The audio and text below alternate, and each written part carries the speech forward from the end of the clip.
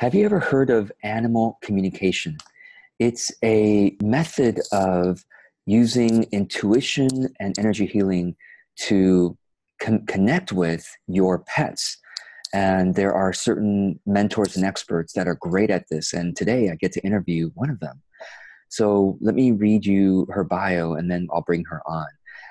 Raechelle Embrey is an intuitive spiritual mentor, intuitive animal communicator, energy healer, and astrologer. She offers a unique, down-to-earth approach to connecting with animals, spirituality, and energy healing. Her business is called Radiant Vibes, and the business offers you an opportunity to bring optimal connection and deep bonding for your animals and for you as well. She works with human beings. She really started working with animals of different kinds, and then the owners of the animals wanted to work with her directly too. Raechelle believes that when both people and animals achieve alignment from within, they can radiate outward to all with confidence, unconditional love, and vibrancy. Welcome, Raechelle, to this interview. Hi, George. Thanks for having me. It's good to be here. So I'd love for you to start with just describing what you think animal communication is. For those, there are lots of us who have heard of it, but that's about it. We've heard of it. Yeah. So what is it from your point of view? And I know you don't just communicate with the animals, but you also provide some healing elements. So Yeah, for sure.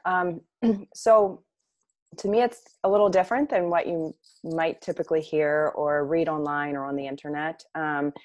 But what I've learned is that all of my life, I've had this innate ability to really connect with animals and be able to get them to do things that they wouldn't normally do, or where there was resistance, or if they're being difficult or challenging about things, then I've been able to somehow hone that in and it's easy for them. And then I realized over time that this was not just something that everybody could do. It was actually a unique gift that I possess. So, and after working with my own animal communicator for many years, she helped me really hone this gift in and be able to finally tune it, so that I could put it in a way that was tangible, that I understood. So in that, I've found that for me, it's not so much like dialogue. It's not this back and forth. Sometimes it is. Sometimes I can hear words very easily from the animals. Mostly those are animals that don't have as many issues, traumas, stresses.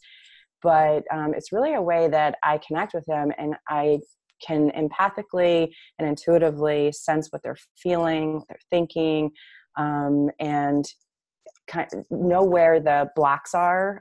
They're often very misunderstood. We as people think we're doing the right things, or that we're asking the right ways of what our animals need, but they're much more instinctual. And so we complicate it. And in the animal mind, it's actually really simple. So sometimes it can come over in the form of images. And when animals have experienced a lot of traumas, or when they're in high states of stress, that is, to me, the most effective way, because I can use the images and they understand that. So yeah. And okay. I found, go ahead. I would actually love for you to share what kinds of animals you've been working with. Something that probably the audience doesn't know about you is that you some of your clients, some of your animal clients are successful. I don't know how you call it. Dog. Help me out here. They dog compete in handlers, dog shows, right? Yeah. And they compete in national dog shows. They're very successful. And so when I wanted to bring that in, because sometimes people think, well, animal communicators, how do you know it's really working, and how do you know it's right? But it's like, wow, okay, even national dog show champions are coming to you, and they keep coming back to you because somehow what you do is helping them compete better. And I think that's fascinating. But talk about that. Like, how did you, anything you want to say about that? Sure. Well, I myself compete in agility and obedience, and I've finished several champions in the dog showing world. So I do have a good understanding of that. I've also ridden horses competitively, and I've been around horses all my life. So I work with all different animals. There's no limit. I've worked with birds, I've lizards, chickens, turkeys, you know, you name it, they've come to me, and it's all the same. You know, there's no difference in the way that they communicate. But what you're speaking of is I work with a lot of animals that compete regularly with their people, or they're out on the road, in dog shows. And some of those are the ones that are televised on TV, which is kind of interesting and neat for me, because I see them on the television. But it can be a stressful road sometimes for both the human and the animal, understanding what each other needs. And it can be a lot of pressure on the animal when it's not understood by them what is expected of them, and that this is a job and it's a partnership and we're trying to come together and form a team. So that's really what I do with that. And a lot of these people and their animals work with me anywhere from like weekly to once a month. And I do a lot of energy clearing on these animals, because they need their meridians, their chakras, everything to be really balanced. And what happens is when the stress gets high, it gets stuck in the body, and it can come out in stress, overwhelm, physical issues. So whatever comes up, they contact me and I work with it directly. Yeah. Wow. And so for those of us who don't have, you know, competitive animals, and by the way, maybe a few people watching this do have some, that situation, and that they love to hear this, but just for those of us with everyday pets, I guess. Yeah. How do we, what would we work with you on? Sure. I honestly love working with all animals. It doesn't end people of the like. But I have a lot of people that come to me when their animals aren't feeling well. I've worked with a lot of dogs that are undergoing chemotherapy, because cancer is basically, you know, it's on the rise, not just with people, but animals too. So I have a large number, unfortunately, of animals that are undergoing chemotherapy, or their prognosis is really poor. They've given maybe a couple months, and week with them on energy clearing. And I will work to basically alleviate or eliminate whatever physical symptoms that they're experiencing at that time. And through that process, I've actually been able to get animals to go well beyond their prognosis, timeline. Also really help alleviate the effects of chemotherapy on the body, so that the body can actually receive it in a proper immune response way. And the other, there's just so much, like that's one thing with the health, but there's also a lot of animals that are experiencing anxiety. I get that all the time. My dog is biting now. My dog is this, or my horse is acting weird every time I get on him, so there's, those things are true, like signs to me that there's anxiety and a disconnect happening. And so I connect with the animal to figure out, okay, well, why are you biting? Or why are you constantly itching? Or why are you going at the other dog in the house? Or, why are you throwing me off your back every time I get on there? And relay the messages to the person so that they understand why. And then what is unique for me is that I always use energy clearing, because it clears the pathway so that the animal can then receive messages in a way that it understands. And also the person can understand where the animal's coming from. And then I can provide tips and techniques from my back, like my knowledge of how to work with each of these different facets of that the animals display, like the negative patterns basically that are being displayed, and give the person, techniques to work with that.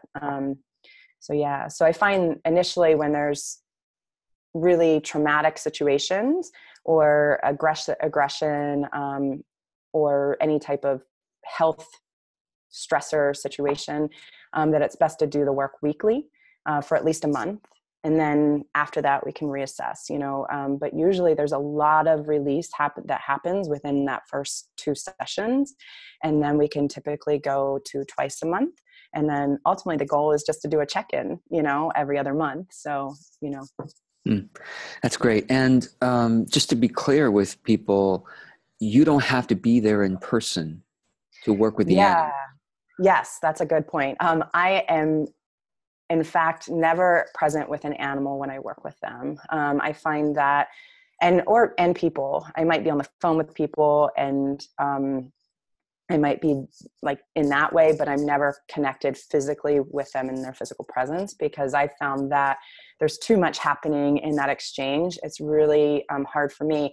My work is done primarily from connecting from the higher self, from the spirit or the soul of the animal or the person that I'm working with. So that's where I can see, like, okay, who this animal really is outside of the stress that it's displaying and experiencing, or the health issues or whatever's happening. And so if I'm presently with them, it muddies, like, kind of like makes everything muddy, you know? So this way I can keep those energetic boundaries clear and keep the connection with the higher self. So talk to us a bit about what you mean by that higher self. And I know you also talk about universal life energies and even spirit guides. Yeah. What is your understanding of these things and how it works with animals? Yeah. Yeah. So we each have, all of us, any living being here has a higher self aspect of us. I mean, you can hear it called the spirit.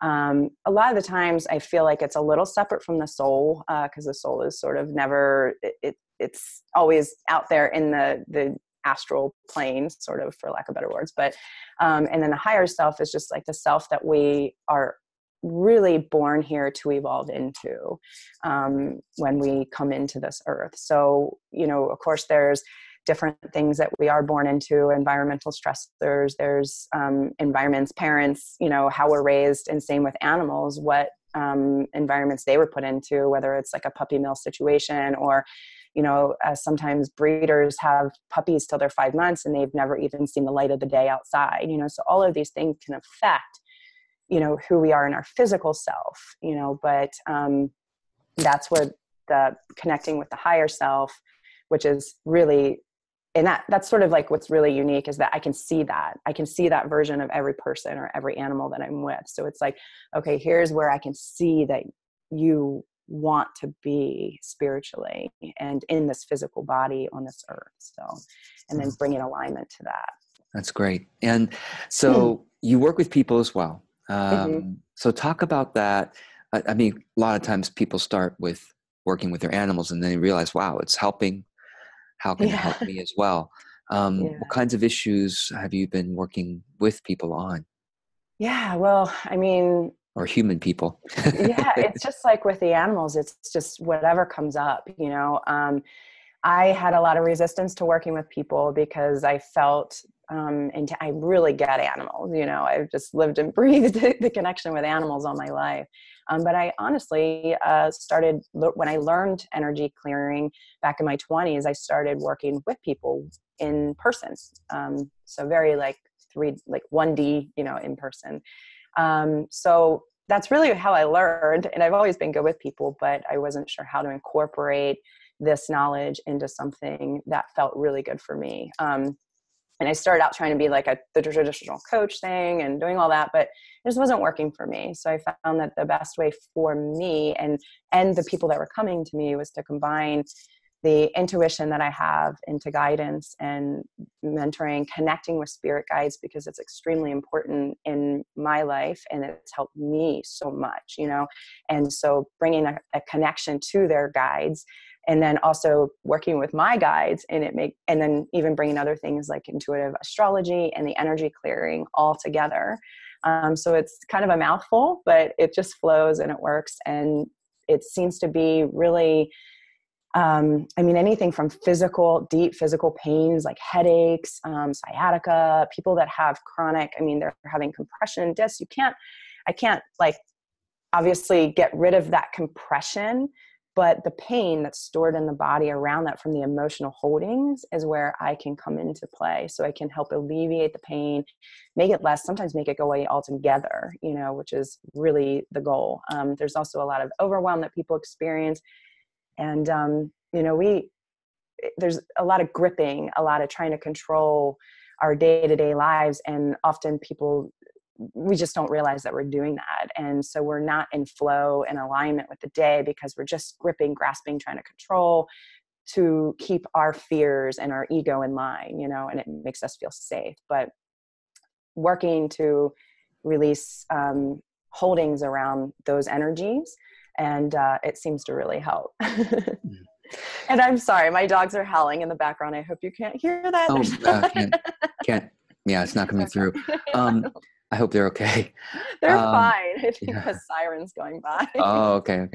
So when you work with people, so you're working with their spiritual life, their emotional life at a distance, and that affects their physical feelings, of course.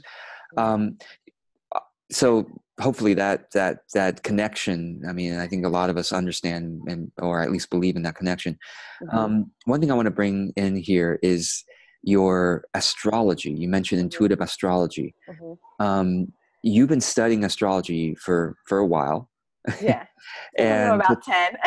10 years, yeah. No, since I was 10. Oh, since you were 10. Okay. Yeah, since I was just a little tyke.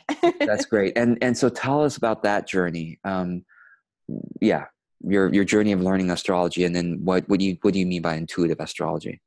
Yeah, sure. Well, for me, astrology was it was innate. It's just something that as soon as I saw it, read my first book, I read it from cover to cover in probably a week at even that age. And it just stuck. It really stuck. And I feel that was the gateway for me to really getting into all these other aspects of healing, crystals, stone, chakras, meridians in the body, connecting with guides, spirit guides, power animals, all of that. So I feel like it was a really big gateway for that. But I love it in particular because it gives a lot of insight to how we process and deal with our emotions as individuals.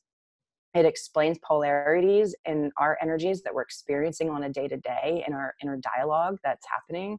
It also can explain, like maybe why people are really opinionated and how to work with that energy, or why people, one person might say, everybody takes me the wrong way. And it's like, I can look at that and say, well, you have this dynamic and that dynamic, and then we can work with it together, to figure out what's the best way of working with that energy. So I feel that astrology gives us a really good baseline for all of our best attributes that are here for our purpose, to help us bring alignment to that, how to cope and handle our inner emotions, what we need to be emotionally fed as individuals, as well as learning to work with the sort of shadow side of ourselves that, they're here, they're our teachers, not our enemies. So. Oh, that's great. Wonderful. And, the astrology you work with is Western astrology. Yeah. Mm-hmm. Yes. Yeah. That's great. Yeah. Cool. Mm-hmm. I know there's different systems of astrology. Mm-hmm. Yeah. And so the intuitive part that you bring to astrology, I think is really important, because it's not just about reading the charts or whatever, but say a bit more about that. Yeah. So, obviously I have a really strong baseline in astrology, but the intuitive part is somehow I can look at a chart and get a really good feeling of the map of a person, of their emotional, spiritual, their aspirations. And so what I do is I take all of that and I combine it with my intuition and the spiritual guidance that I hear around that, and can relay more messages. So I'm not one that's going to, when somebody's working with me specifically on astrology, I'm not one that's going to go down by a book and give you very, word for word of a software or program. You're going to get a lot of intuitive guidance around what all of these placements means for you, that person specifically, not as like, okay, well, they have Mars and Aries and yes, there's millions of other people that have that, but what does it mean for this person, as a individual? Yeah, that's great. I think that's really special, because otherwise, yeah, like you said, software programs exist or websites exist that we could just read it, and then oftentimes it doesn't connect with us, or sometimes we don't get it. And so are you moving more into working with people, or are you kind of splitting your time between working with animals and people? Yeah, I am. I love working with people. I love working with animals. They both have, you know, to me, really rewarding aspects in each. I try really hard to split my time between both because I feel that, as a whole, I'm being called to really um, work with all beings, all animals and people, to bring more interconnectivity, and to help people really understand how misunderstood animals are, but to also help people understand how misunderstood they are, how they're misunderstanding themselves, and just to bring more of a connection, in that sense. So That's yeah. great. So if people wanted to connect with you and work with you, what do you recommend? What's the next step? Well, I have my website, which I think you have posted here. I'm Yes. also on Facebook and Mm-hmm. Instagram. But really, I always tell people, I offer complimentary Q&As for anybody that wants more information. I love connecting with people, answering their questions. And even if it goes nowhere, just the simple fact that of maybe putting that light bulb that there is another way of healing out there, another way of connecting with animals. And even if it's not me, it's got that light bulb going, and they might find somebody else that they feel works with them. But I always tell people, have a one-on-one, see where it goes. My energy clearings with people are done all email report, because I'm in a deep state of meditation in that. They're quite lengthy and long. So that's one way. And then I do one-on-one with the spiritual mentoring. But before anybody commits to working with me in a lengthy amount of time, I always say, do that initial session, see if it works, same with the animals, and see if the animal's responding. If they're responding, then keep going. Wonderful. So yeah, be sure to, those watching, if you're interested, the links are in the notes of the video, the website, the Facebook page, Instagram, etc. And Raechelle, thank you so much for doing your work. Any Yeah. other words of encouragement or advice as we Oh, gosh. finish the call? Yeah, I don't know. I just say, if you're feeling compelled to make a change within yourself, or, if you're sensing that something's just not quite right with your animal, get in touch with somebody that can help you, because nobody's at a loss. And we're at a time right now that there are so many healers and energy workers and light workers out there that are ready and want to help, so just, it doesn't mean any type of failure or that you're not good enough. There's nothing wrong with having somebody else walk that walk with you. Yeah. Excellent. Well, thank you, Raechelle. And hope folks will reach out to you if they feel connected to this. And thanks for your work. Yeah. Thank you, George. Yeah.